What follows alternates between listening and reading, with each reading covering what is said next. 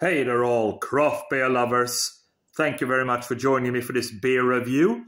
Tonight guys, we're heading back towards Gothenburg to Stigbergets Bryggeri, Stigbergets brewery, one of my all-time favorites.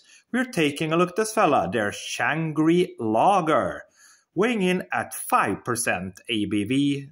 There you go, 330ml can, there's that lovely looking artwork. Pretty cool. Pretty cool looking. There you go. Crazy. Contains water, barley, rice, hops and yeast. And it is unfiltered and unpasteurized. And that's basically all the information, guys, we get. So with that said then, let's give it a pop. See what we get. Right, let's see here then. Okay.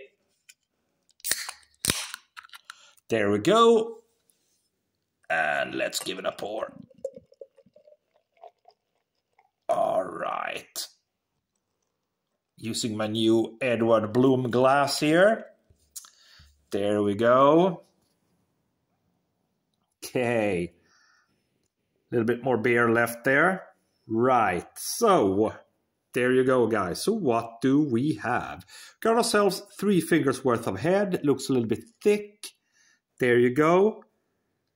Certainly a little bit hazy to it there. Dark golden color, white foam. Looking good. Aroma then.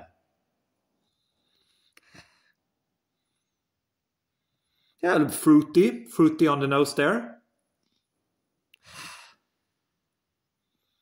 Yeah, I can get a little bit of that rice. It's a very, very special aroma to it. Fruity, gotta be that rice, hint of citrus, that's what I get, guys. So with that said, let's dive in. Cheers, everybody.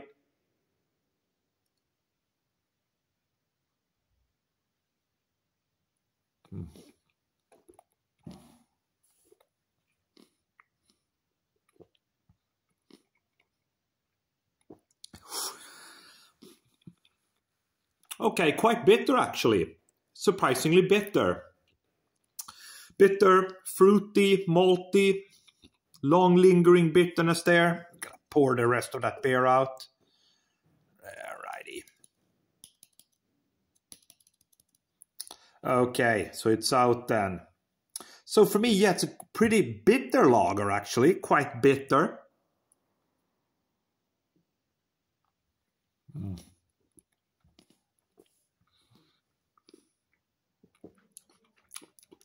But still pretty easy drinking.